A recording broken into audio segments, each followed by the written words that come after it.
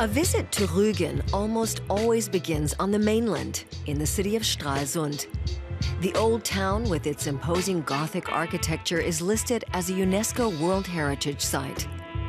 The Strehla Sound separates the German mainland from Rügen, which is accessible via bridge or by ferry.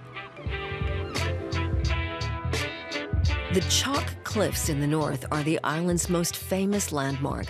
They were immortalized by the German romantic painter Caspar David Friedrich.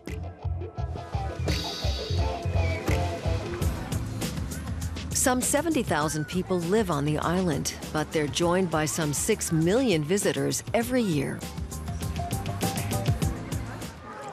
I'm from Switzerland, and he wanted to show me the island. Just the water. It's great. The Baltic has a magical attraction. There's always plenty going on in the southeast of the island. You can shop or simply take in the charm of the spa architecture.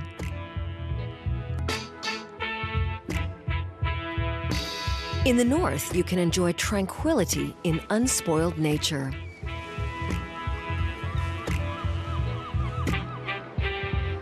And one of the best places for getting a good view of the whole island is the Granitz Hunting Lodge, which was built in the 19th century.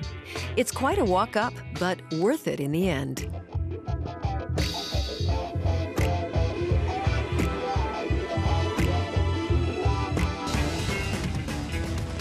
And if you're looking for more exercise, Rügen is also ideal for water sports. Kite surfing is particularly popular in the shallow waters of the Jasmund Bodden.